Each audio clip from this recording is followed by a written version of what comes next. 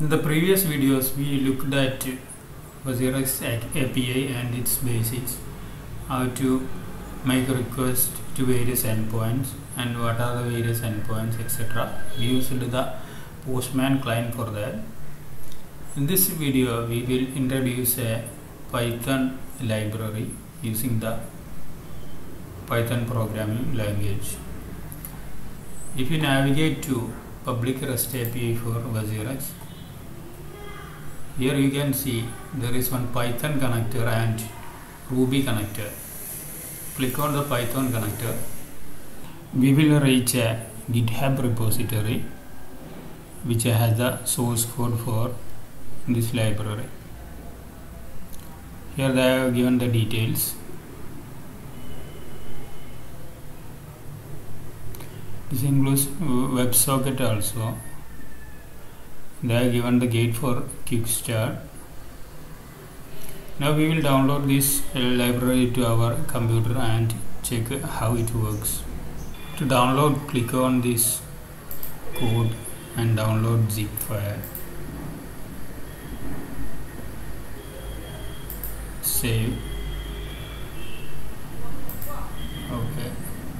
Then a zip file will be downloaded to your computer. Extract that zip file and open that folder in your text editor.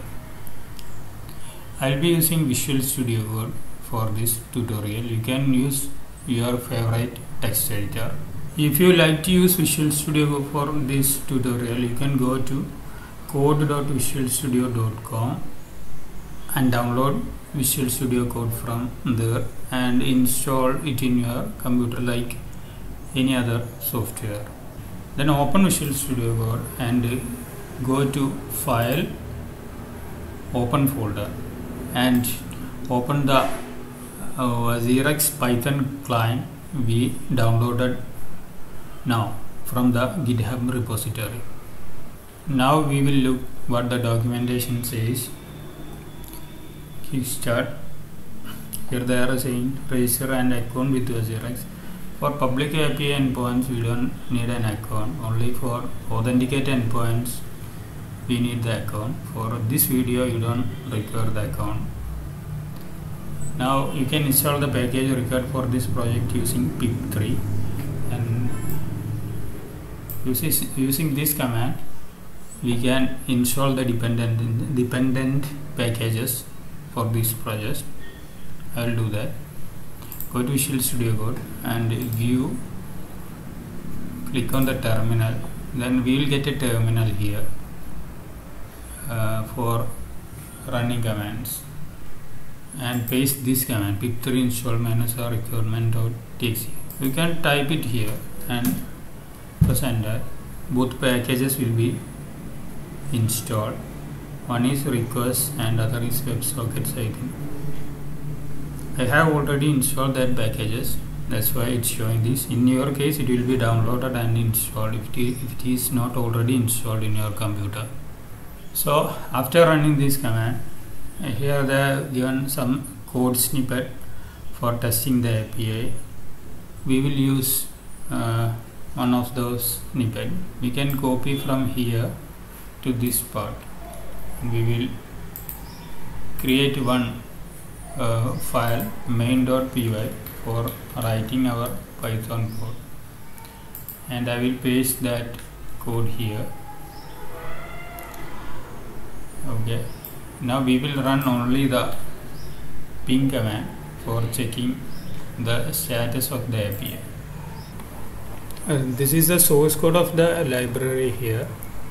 They have this folder Wazirx API client, then another folder REST. It contains client.py having some code, and endpoints.py having various endpoints. Then they have another folder for WebSocket, and they have some code for that also. And the code we copied into the main.py.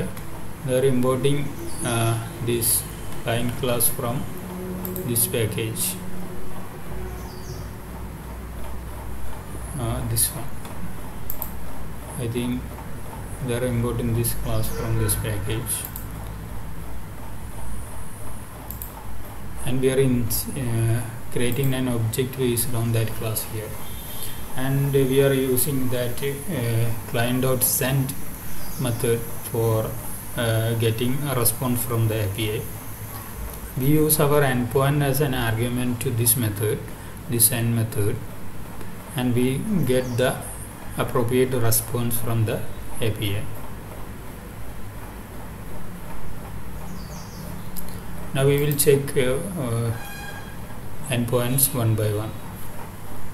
Now I will run python main.py to execute this main Python file and run this code.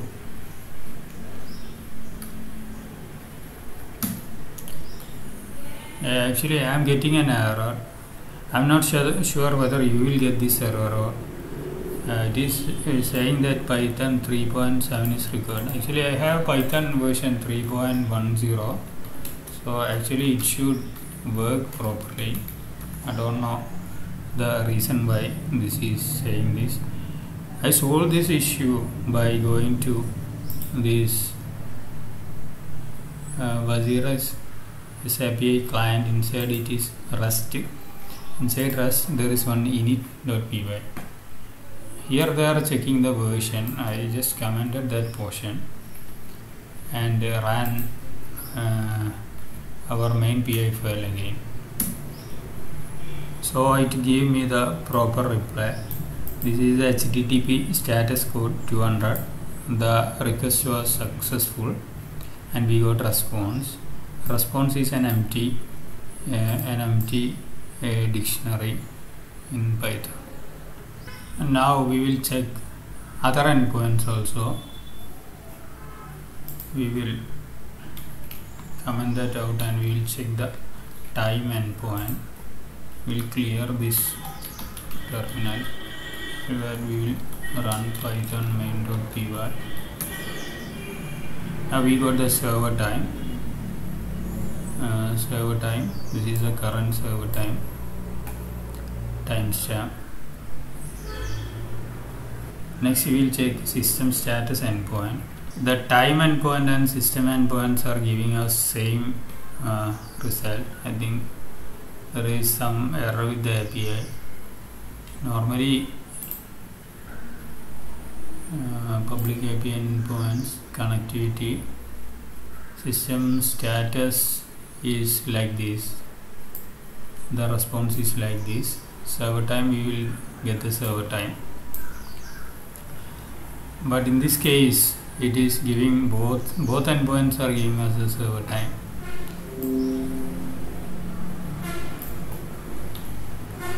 Okay, we will move on. Next we will get the exchange info, and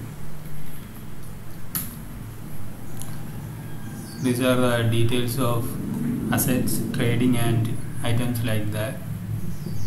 Equivalent of this endpoint exchange info, we will get a result like this.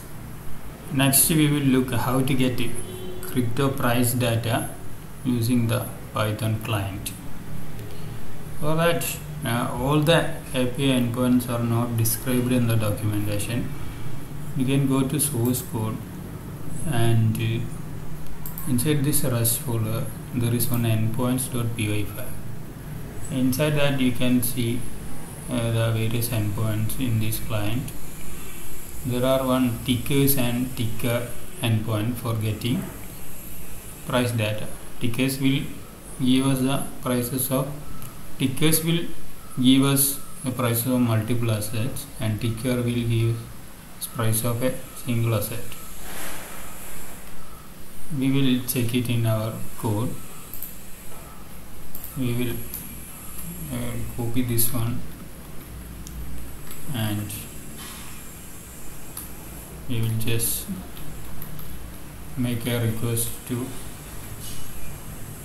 We will try the tickers endpoint, in this case with this code, and we will run python main.py and we will get the result. The result is a tuple with first element as the status code, HTTP status code. For getting the first element, we will give the index of 0 and we will run our file. We get a status code of 200. This is the first element. Second element is our result. Second element is our result. This result is an array of dictionary. So we will get first element inside that array with the index of 0. So now we got the first element. This is BTC INR and its details, things like its last price, etc. So like this we can loop through the result array and get various details about various assets. Now for getting details of a single asset, we can use the ticker endpoint. Here we will, along with our endpoint, we will pass a symbol also as a dictionary. Symbol is BTC INR.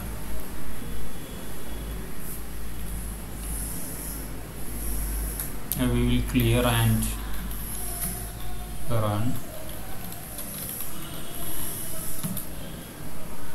Now we got details for BTC INR. We can try Wazirx coin also INR.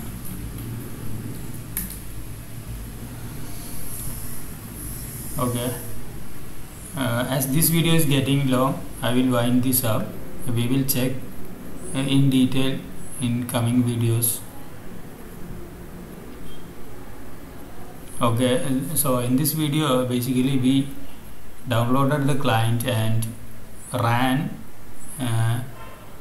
some test endpoints. After that we run endpoints for getting prices also.